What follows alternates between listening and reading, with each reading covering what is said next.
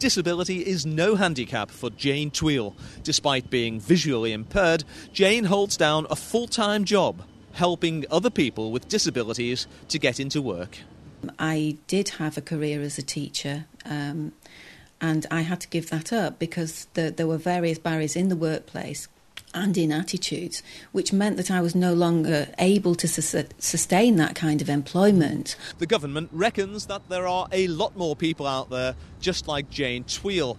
They want to get 1 million people off incapacity benefit and back into work and cut the annual benefits bill of £12.5 billion. And that's why the Department for Work and Pensions is planning to introduce next year a medical test which aims to assess people's capacity for work. However, Jane Tweel reckons it won't be as simple as that. Now, I know from the latest incapacity benefit statistics, because I'm a bit of a swat, that 41% of the people currently claiming incapacity benefits have got mental health issues.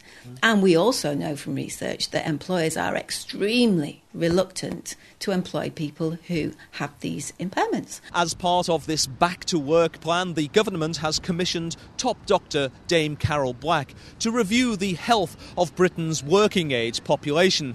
To know what you're fit to do is much more important than knowing what you can't do. However, the government's political opponents question whether all this is going to work. Conservatives say that the pace of reform is simply too slow, while the Liberal Democrats believe that it's demonising people who have disabilities. But Dame Carol Black wants your view as well, and I've put details of how to do that on the Channel M talk board. I'm Kevin Duffy for Channel M News.